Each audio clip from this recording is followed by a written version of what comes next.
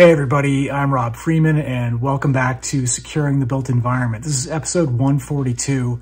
And in this episode, we're going to answer the question, should you use Apple's password manager?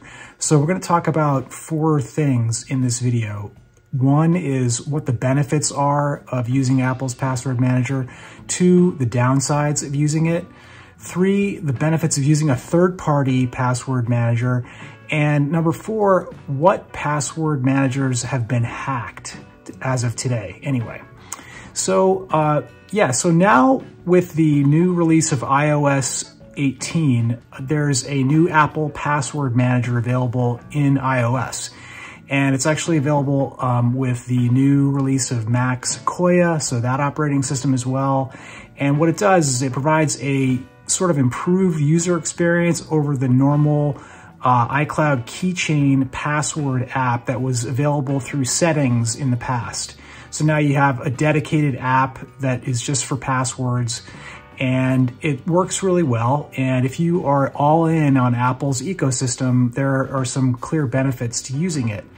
So what are the benefits of using Apple's password manager? Well, for the first thing, obviously, is it's not going to cost you anything. It's free to use the Apple Password Manager. And that's obviously a huge issue for a lot of people is cost. That's, a factor that a lot of people consider.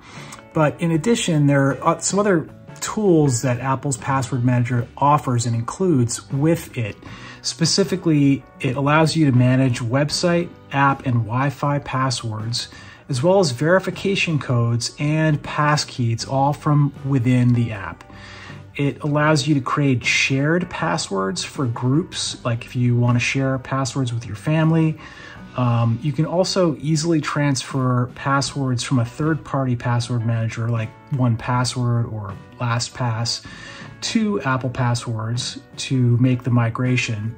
And Apple offers end-to-end encryption for Apple Passwords. So you can feel comfortable and secure in knowing that your passwords are end-to-end encrypted.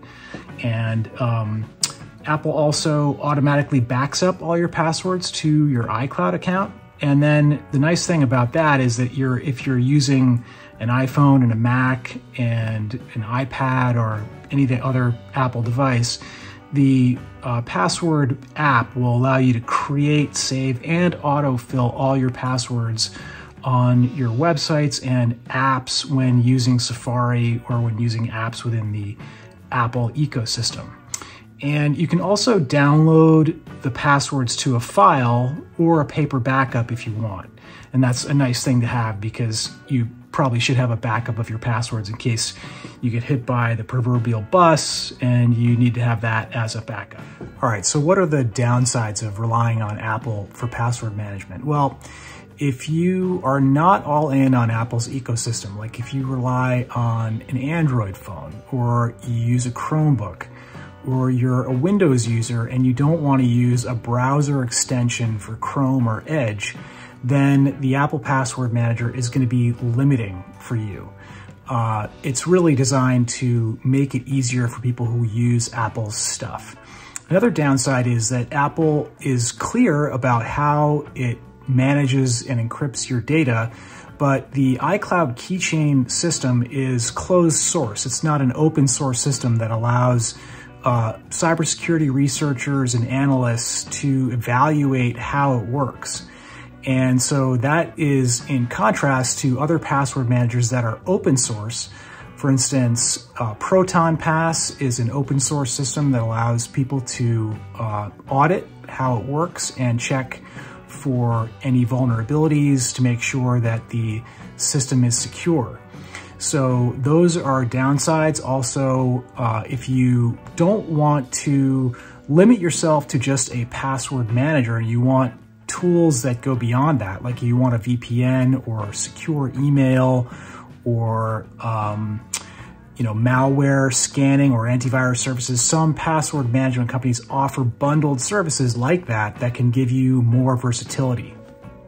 So what about third-party password managers? Companies like 1Password or Proton Pass or Bitwarden or LastPass.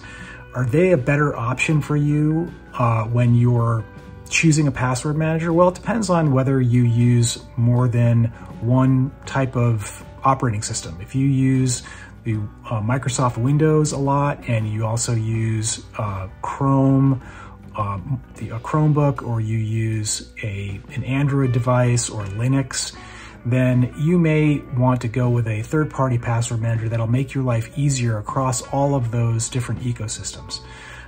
The password managers that I mentioned are going to be offering similar features, so end-to-end encryption, generating strong passwords and remembering those for you, storing them for you, and auto-filling them for you across all the websites and apps that you visit. Now, the only challenges, and you obviously have to pay for those as well because they'll come with a fee, but I think a more important question for you to ask is, since every company, including Apple, is subject to being hacked, no company is immune from being hacked, what do you think is the least risky choice for you in terms of where you want to store all your passwords and manage them? And my personal opinion is, if you're going to rely heavily on the Apple ecosystem, Apple is as good a choice as any other in terms of managing your passwords. I mean, they basically have unlimited resources to manage your passwords and provide you with a secure system. And it also just is in terms of a user experience for Apple users, they're just going to be better than anybody else in terms of offering, a better overall seamless user experience than a third-party password manager. Now, some of these password managers have found vulnerabilities. Apple's found vulnerabilities in its own system. A company called LastPass, which is a third-party password manager, they reported in 2022 that they were hacked. A link to the article about different password managers and their history of being hacked is available below the link to this video. And LastPass announced that they were hacked in 2022, and then through a series of blog posts just revealed how the situation was more serious than they thought it might be. So again, I think every company is vulnerable or at risk of being hacked, and so you just need to choose whether you're going to be using Apple's environment, and if so, is that the best option for you?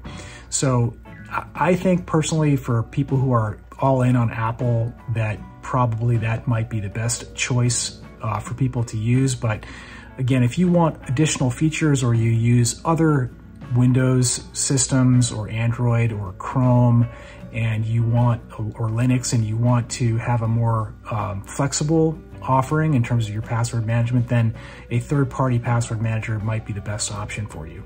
So anyway, there's a link to the article where I go into detail on all the features that Apple Password Manager is offering, and right below this video. And anyway, thanks for watching. I hope you found this helpful, and have a great day.